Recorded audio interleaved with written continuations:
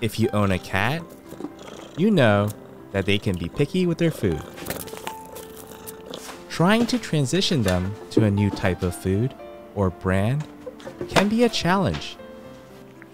Cats are imprint eaters, and they develop from a young age a strong preference for taste, temperature, and texture of that food for the rest of their life.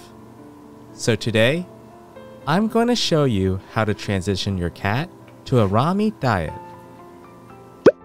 I am the Cat Butler, and my two ragdoll cats, Teemo and Arya, have been on a raw meat diet since when they were little. I also had trouble transitioning them to a raw meat diet at first, but over time, I was able to figure out some key tips that I'll share today. For people not familiar with the raw meat diet, I will quickly highlight the benefits. Cats are carnivores, and their digestive systems have evolved to specifically handle a meat-based diet. A raw meat diet will keep your cat at a healthy weight, reduce poop smell and poop volume. Doesn't smell too bad, Teemo and Arya.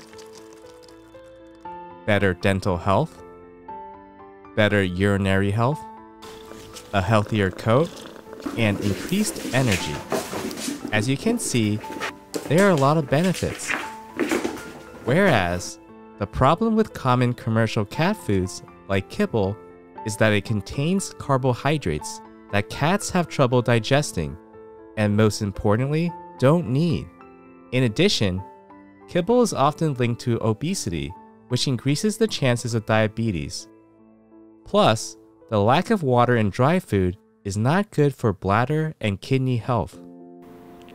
Cats don't drink a lot of water and mostly rely on getting water from their food. So usually a wet food or a raw meat diet would be better for your cat's health. And if you're worried about bacteria, their digestive tract is short and acidic, so it gives little time for bacteria to proliferate and get them sick. Now you understand the nutritional benefits of a raw meat diet. In the next few minutes, I'll go through the steps you can do to transition your cat to a raw meat diet. There are two types of paths you can take to transition your cat to a raw meat diet: kibble to raw, or kibble to wet food to raw. What path you take depends on your cat. If your cat is more picky, then the kibble to wet food to raw is the path you take. Kittens are generally more open to trying new food, so it's possible kibble to raw may work. For Teemo and Arya, I had to go the kibble to wet food to raw route, even though they were kittens, as Arya was super picky. The key to transitioning your cat is patience. Some cats may take 3 seconds, others may take months. In this video, I will do kibble to wet food to raw, as the kibble to raw step is similar to the wet food to raw step. The first thing you need to do is to stop free feeding dry food. Instead, start feeding your cat 2 to 3 meals a day. Your cats will get a little hungry in between meals, versus being full all the time. And your cat will have more motivation to switch to a new diet. Leave it out for 30 minutes, and then put it away. This lets them know the food is not always there, and they have to eat it right away. Another benefit of feeding your cats several meals a day is that your cat associates food with you. They will associate you with positive feelings. This helps build a stronger bond with your cat and helps with training your cat at a later time.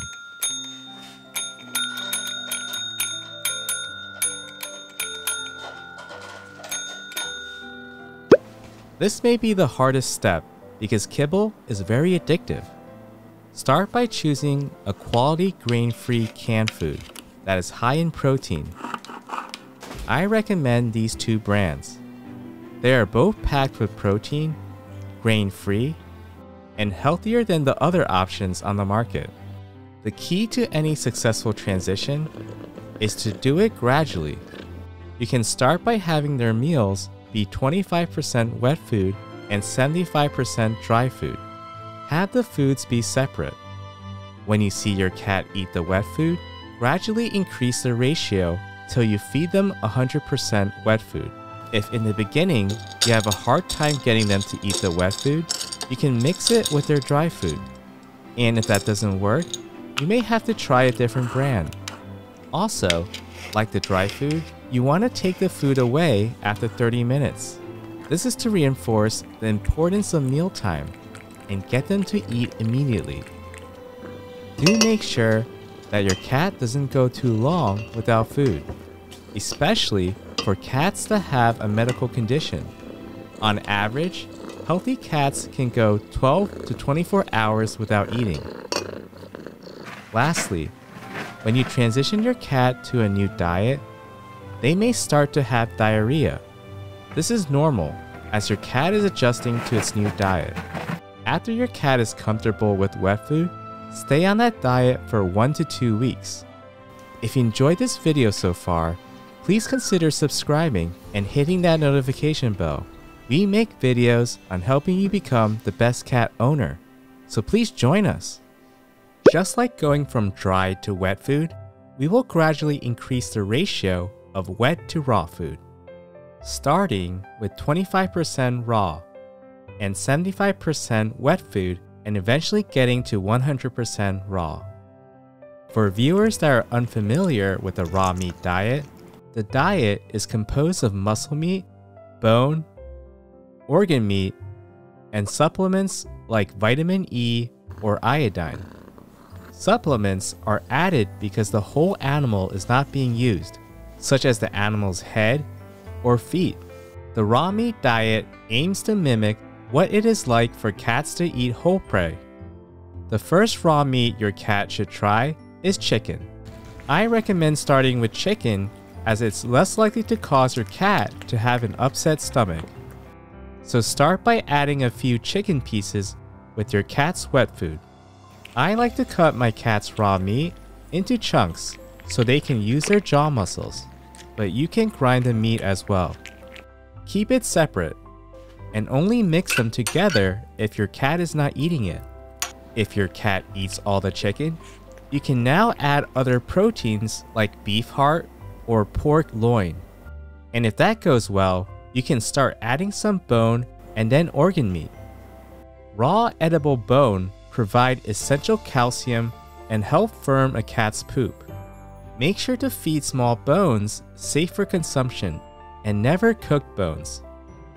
Some small bones you can feed your cat include chicken necks or chicken wing tips.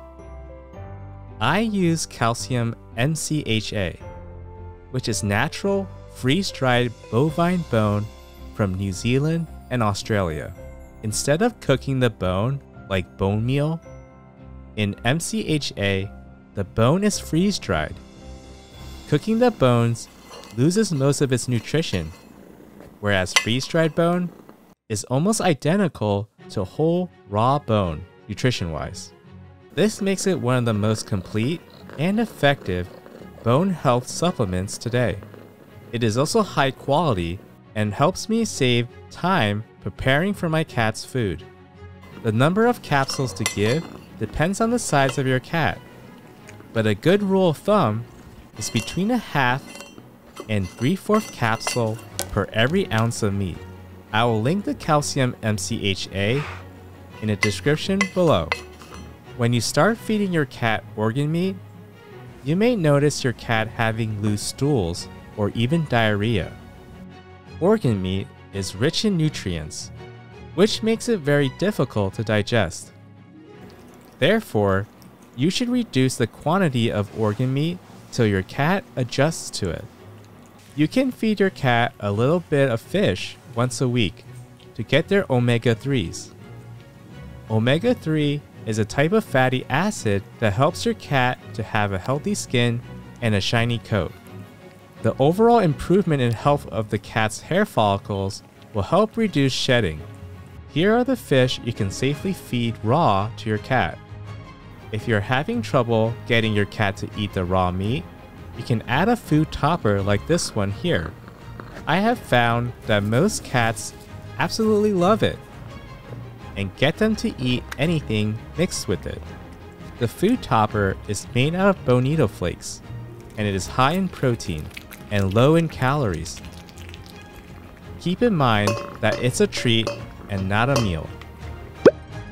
Supplements to add once your cat is on a raw meat diet include iodine, vitamin E, and manganese. Iodine is needed to help support healthy thyroid function. A raw diet that does not include whole prey usually is deficient in iodine. To add iodine to your cat's diet, kelp is a good option because it has one of the highest concentrations of iodine found in food. To figure out how much kelp to add to your cat's diet, take your cat's weight and insert it into this formula to get their recommended daily allowance. Arya would roughly need 78 mcg per day. Vitamin E is another thing you need for your cat's nutrition. I use a vitamin E oil that is easier to use. You just need one vitamin E drop daily in your cat's food. Lastly, manganese can be sourced from green lip mussels. Usually, I give Arya between 1 to 2 scoops or 250 milligrams to 500 milligrams of green lip mussel. You can find a link to the supplements I use in the description below. Many people have asked, what is this odd looking food bowl? It's a slow feeder bowl. A slow feeder helps stop your cat from eating too fast and throwing up. This one is also made out of porcelain, so it's good if your cat has feline acne. The common food bowl is made out of plastic. This can be scratched and become a breeding ground for bacteria. So I recommend going with a stainless steel or a porcelain option. I will link Teemo and Arya's food bowls in the description below. I hope this video made transitioning your cat to a raw meat diet easier. The key is patience, and you will eventually succeed. If you'd like to learn more about the raw meat diet in detail, I'll link the video in the description below. Comment down below, how do you raw feed your cat?